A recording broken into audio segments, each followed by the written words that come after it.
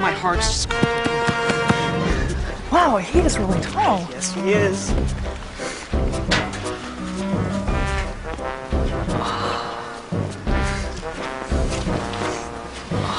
Oh my God.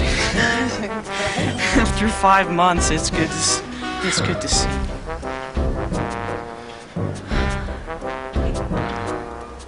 He's just so noble, so proud, so strong. I not only love him for his sexual attraction, I mean, we're not talking about fetish here. I love him as a mate. I love the roundness of his counterweights at the top. I love him for the narrowness of his jibs. I love him for the elegant lines of his gondola, which is now covered up for the winter. I like the ribbing up underneath his name display there, too. The parallel lines that are coming down. You see what I'm talking about? Oh, yes, I see. Yeah. I love that.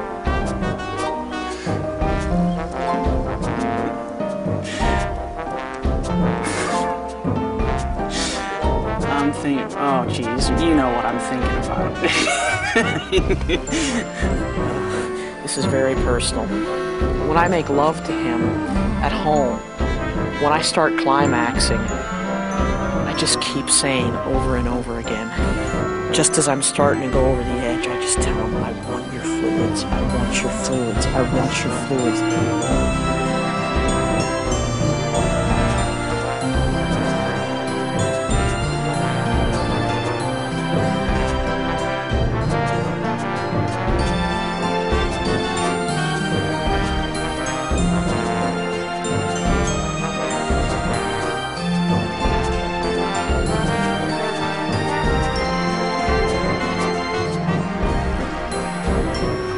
I did not expect to find a fence like this here at all.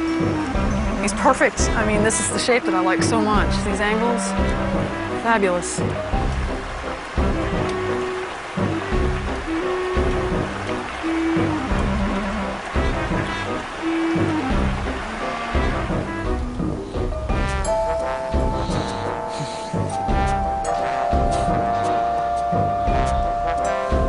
You smell good.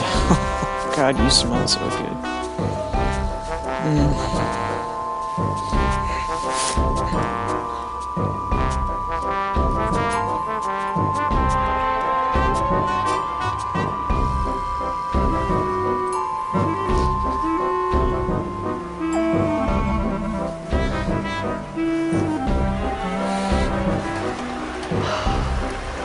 Fences are such dangerous objects for me because they are so perfect in their geometry.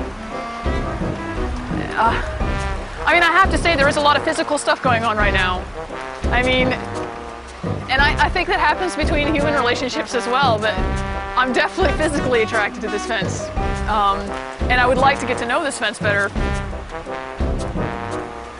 Wow, you are sweet. Very, very sweet. An OS person talks to their beloved object, and the object communicates back by telepathy.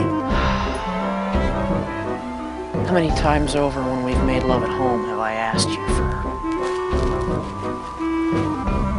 Look at me. Look at me and say it.